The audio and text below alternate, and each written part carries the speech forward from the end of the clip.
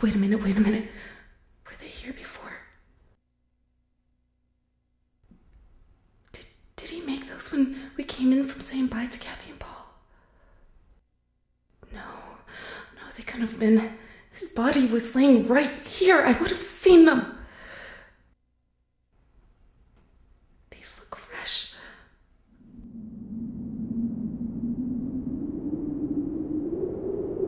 Hello, Sharon.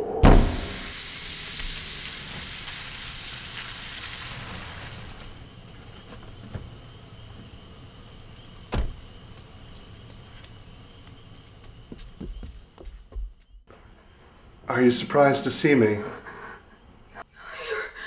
alive. How did you live through... I buried you. Not deep enough, Sharon. I came back. It was an accident, I swear. Please. I didn't mean to hit you so hard. You scared me, and I guess I went a little crazy. I forgive you, Sharon. I forgive you. Please, just let me go. Please. I'm glad you're alive, but please, I just want to go now, please. Just, it's over. How can anything be over when I still love you? Let me make everything up to you. That's all I want. A second chance with you.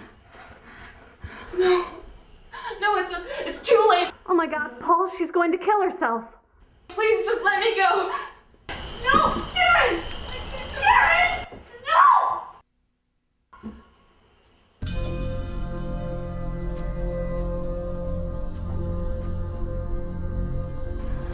Oh my God. Oh my God. Paul, call 911.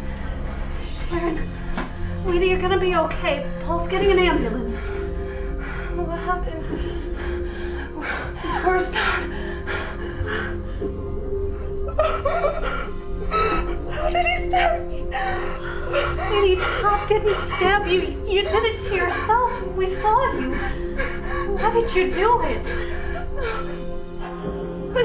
No, he tricked me. I thought I didn't kill him after. Kill him? Honey, where is Todd?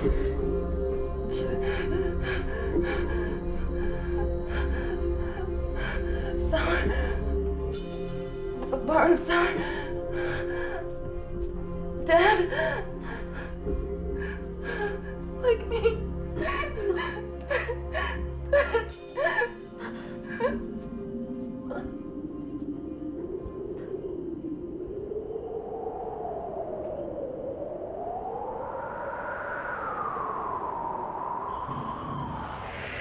The police came and found Todd's body in the barn cellar, right where Sharon had said it was.